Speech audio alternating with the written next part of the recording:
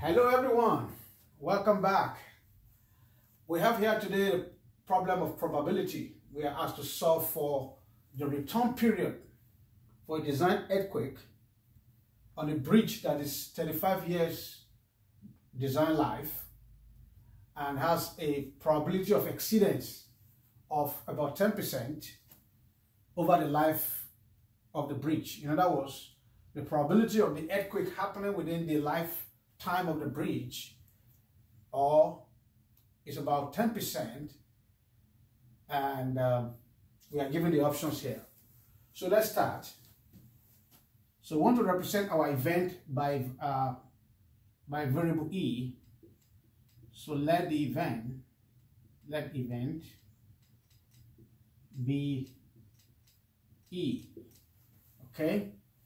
And then the probability of the event for 1 year, the probability of the event E happening in 1 year will be 1 over the events, And then the probability of non-occurrence, this is the probability of occurrence. The probability of non-occurrence is represented by Q for 1 year. That will be 1 minus the probability of occurrence, which will be 1 over E. Okay? As you know, that probability cannot be more than 1. So the sum of these two values will be 1. So we know the probability of occurrence within 1 year and the probability of non-occurrence within 1 year. But what is the probability of occurrence for 35 years? So that is given.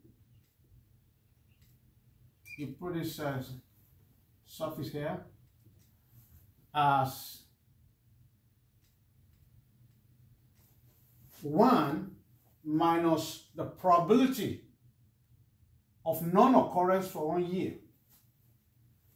Okay? 1 for probability of non-occurrence for 1 year.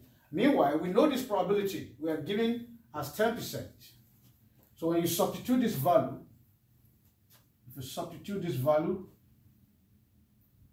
this is 0.1 equals to 1. We know this one here, minus 1 minus 1 over E. 35. All right. So we have that. So when you begin to do this maths, you are going to have 0.9 here, negative. That will be 1 minus 1 over E to the 35. This also minus, this minus here. So when you do the, when you remove the exponent and the parentheses, this here is going to become, this negative cancel out, by the way. So you have positive. So this become is 0.997 equals to 1 minus 1 over E. Okay, so you have removed the parentheses and you have removed and you have utilized the exponent on both sides. This is what you have. So when you transfer this 1 to this side here, when you transfer this 1 to this side, you are going to have negative is 0.003 is equals to negative 1 over E. Again, there's negative on both sides, they cancel out. All right. So now you are left to find the value for E. So E will be 1 divided by 0.003. Okay. When you do this maths, your E is going to be 333 years.